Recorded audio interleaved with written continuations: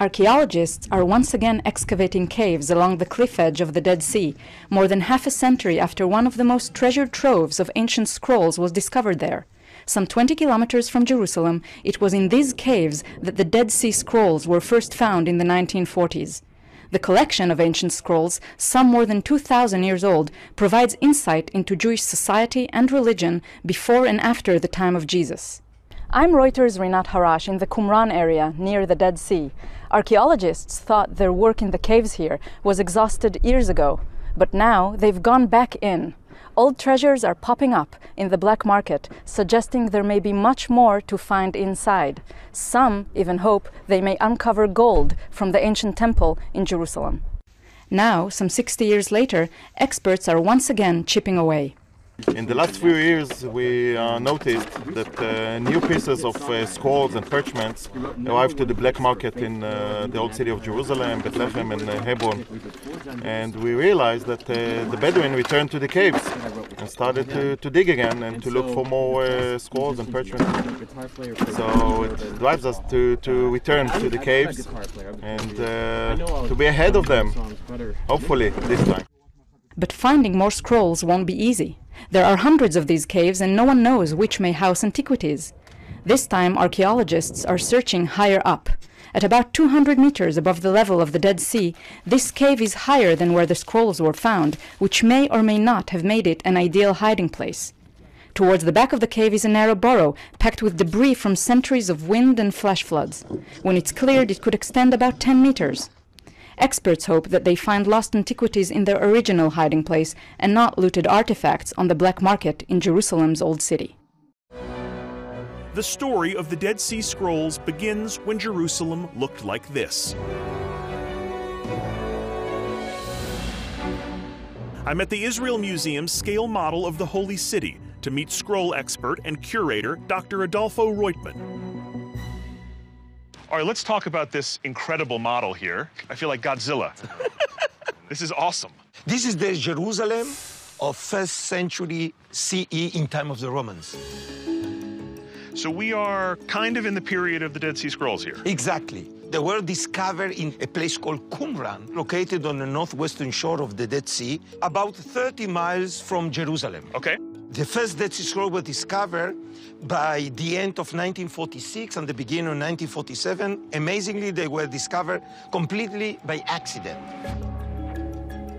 As the story goes, a young shepherd is herding goats in Qumran near the Dead Sea. Passing a cave, he throws a stone to scare a wayward animal back to the flock, and hears something shatter. Curious, he enters the cavern and discovers 10 clay jars holding 7 ancient scrolls. I'm Mehdi Penina Shor, an archaeologist at the Israel Antiquities Authority, home to the oldest known copy of the Ten Commandments. This is the only copy of the Ten Commandments that has survived intact, 2,000 years old. Now, I have been to Qumran, where the Dead Sea Scrolls were found. This is the first time I've ever actually seen the scrolls themselves. The Dead Sea Scrolls are the most complete ancient version of the Hebrew Scriptures. They were found in 1947 in bone-dry caves at Qumran near the Dead Sea. It's amazing that whatever this is written on could survive that long.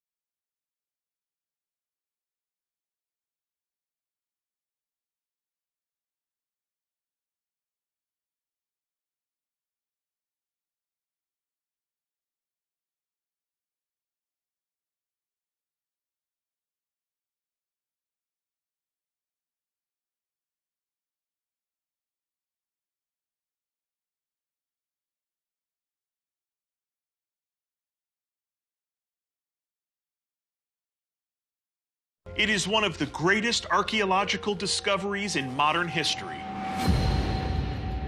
The Dead Sea Scrolls. In 1946, the remains of hundreds of ancient manuscripts were discovered hidden in a series of caves near the Dead Sea in Israel. These scrolls include copies of the Old Testament 1,000 years older than any known before, plus untold prophecies not found in Scripture that could rewrite the Bible as we know it. There's even a scroll inscribed on copper that some claim points to vast riches hidden in the desert. A number of questions surround the scrolls. Where did they come from? Who wrote them? What secrets do they hold?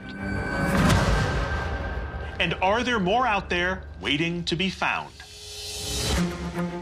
Now, scientists are applying NASA technology to extract ancient messages from fragmented parchments. And archaeologists are exploring a once-lost city where the scrolls may have been written and closing in on unexplored caverns that could contain new manuscripts. Join me on a quest to the Holy Land to fill in the blank pages of history and to unravel the many mysteries of the Dead Sea Scrolls.